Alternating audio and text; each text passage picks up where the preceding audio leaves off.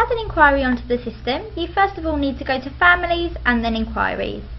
You can then start entering all of the information for the carer, the child and the inquiry itself. All of the fields with the red star are mandatory, so those will all need to be filled out. There are also some calendars on this page which can be navigated around nice and easy by clicking on the calendar and then the month or the year. When you do click on either the month or the year, you'll have a list that you can then select from. You can then choose the date in the calendar and it will pop that date in for you. If it's the date of birth you're entering, it will also estimate their age.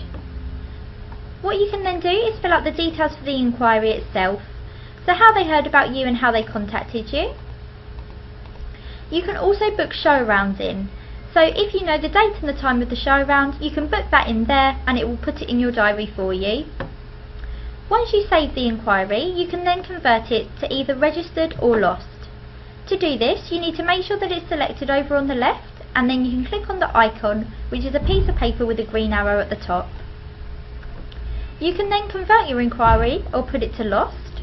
You can choose your reason for success and then choose the status, so it can be waiting list or registered.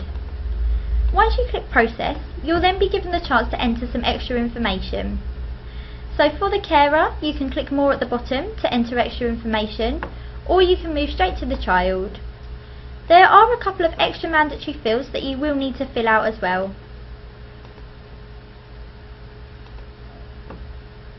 Then you can press more at the bottom. You've got a section for some discounts and also for deposits.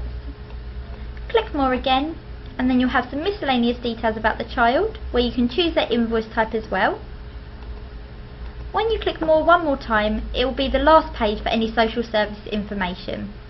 And if you're happy with that, you can click save down the bottom and it will put that family on the system for you.